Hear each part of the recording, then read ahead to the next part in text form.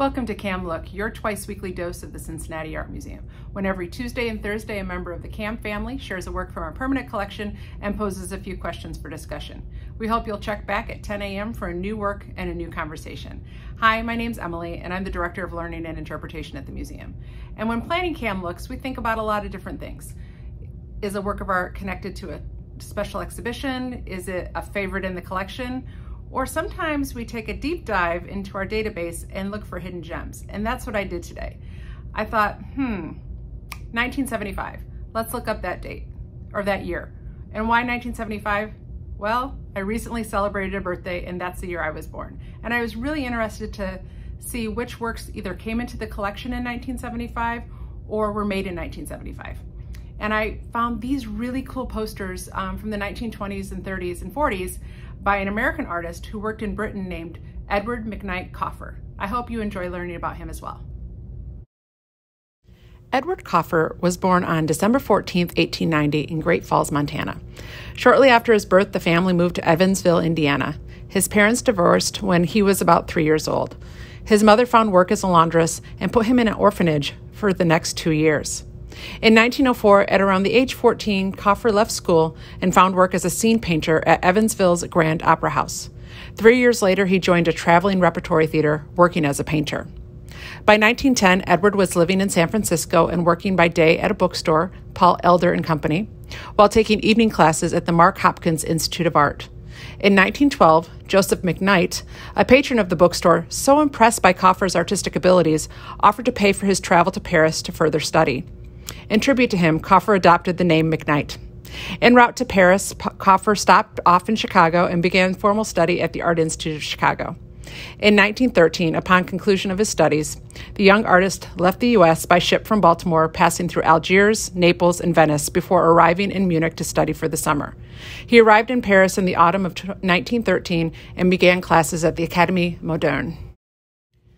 On July 7, 1914, Kauffer married Grace Ehrlich, an American pianist studying in Paris. Within weeks, World War I broke out in Europe, forcing them to leave France for Durham, England. By 1915, the young couple had established themselves in London, where Kauffer would remain for most of his career. That same year, after a meeting with Frank Pick, the publicity manager of the Underground Electric Railways Company of London, or as we know it, the London Underground, Kauffer received his first commission for 2 posters advertising travel on the company's trains to some of London's rural surroundings. This is where his future career as a leading graphic designer truly began. He would continue to work for the London Underground for over 25 years. The company commissioned Kauffer to design posters of beautiful local landscapes. Kauffer wanted to integrate the high art he learned as a painter with commercial appeal. Millions of Underground passengers became familiar with his poster art, leading to public acclaim and more work advertising for leading retailers and museums. By the end of the 1920s, Kauffer was not only working in advertising, but also theater scenery and costumes, book illustrating, and even designing office spaces. Kauffer believed fervently that modern art should move beyond the walls of museums and galleries to infiltrate all elements of daily life. His belief that innovative expression should be matched by social and cultural engagement marked him as a modernist. He championed the principle that a designer held a responsibility not only to his client, but also to the public. A poster, he believed, was a work of art that served the dual purpose of informing people and aiding industry. It was an opportunity both to share important information and to introduce people to a new way of seeing. With the onset of World War II, Kauffer and his family left London for New York City on July 1, 1940. Back in the United States, Kauffer struggled to establish himself. Despite an exhibition of his work at the Museum of Modern Art in 1937, Kauffer found himself at odds with the competitive American world of advertising and lost the notoriety he had had back in Britain.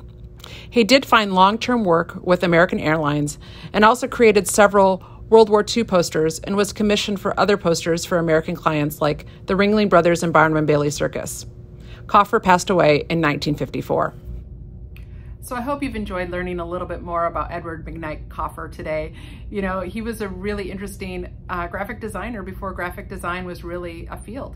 And he was working in advertising and creating beautiful works of art. And it made me think, what advertisements are sticking with us today? Or do we remember from our youth that really resonated with us? I would love to hear your thoughts below. And I'm going to share this ad from the company Benetton. And this is something from the 1980s that I very much remember gracing the pages of my 17 magazine. And it always stuck with me because it was a little different than all the other ads that you were seeing. So I would love to hear about your, ads that you've remembered and have really stuck with you. And hopefully you want to share why. Thanks and have a great day.